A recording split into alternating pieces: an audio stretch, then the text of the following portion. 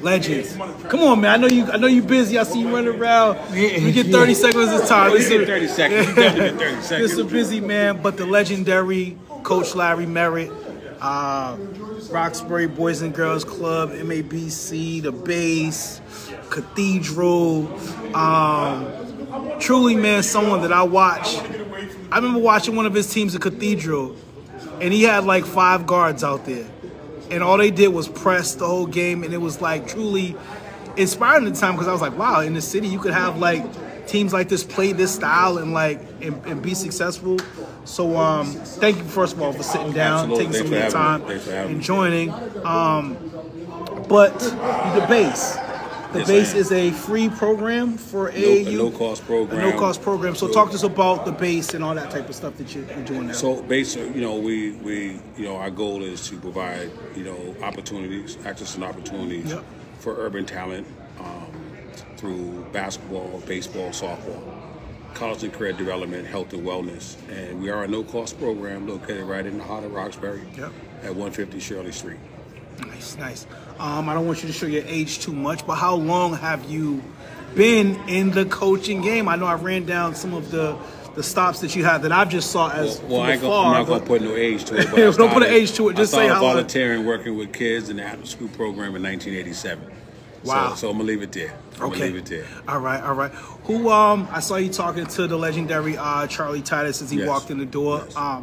Who have been or who are some of your biggest coaching influences, right, that have shaped you and to make you want to be a coach the way you have and coach the style? No, when you go back to when I started playing, you look at, Cornell Pokey Suttles, you look at Lewis Bryant, you look at those guys back there that was really just taking, kids who were just regular general members of the Boys and Girls Club at the Salvation Army and really just working with what they got. So they really inspired me to want to get back to my community. So when I graduated, I knew right off the top that I wanted to come back and work with the urban talent. What are some of the biggest characteristics or attributes, I would say, when you're looking at a particular kid, whether it be for the base program, I'm not sure if you even coach high school ball anymore. No, but, I'm not. Okay, but what are some of the biggest characteristics you're looking for in a player? So before we look at the player, we're looking at the parent. Second person. You're the second person that got on here and said. We're not just recruiting and not using the word attracting the student athlete, but we definitely want to look at the parent. Because that says a lot about the family structure. So from there, then we look at the student athlete. We're definitely going to look at the books. We want to know how they're doing academically. Because if they're not solid students, then we want to work on them to become solid students.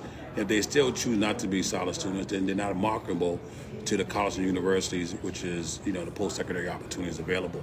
I think people also got to look at, too, that college isn't always the answer. There's a lot of trades out there. Yep. My daughter graduated from high school, and she's in college, but she's a licensed cosmetologist, and she has her own business. So we got to also start looking at the inner talents of a lot of our young people and really build off the gifts that they have. Because it's not always sports. Sports is a vehicle that opens up doors and opportunities, but then now we got to seek what the real talent is.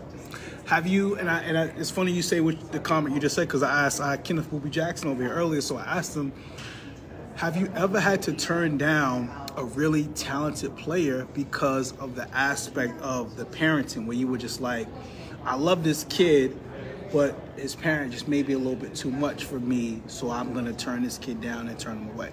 Man, we dealt with in my years of coaching and working in youth development, we dealt with every possible scenario. Yep.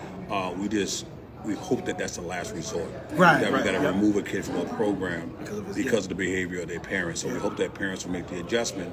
But we also had situations where parents removed themselves because they knew that the kids would benefit so much from the program. And they sit back and allow you to coach. They sit back and allow us to do what we do. Okay.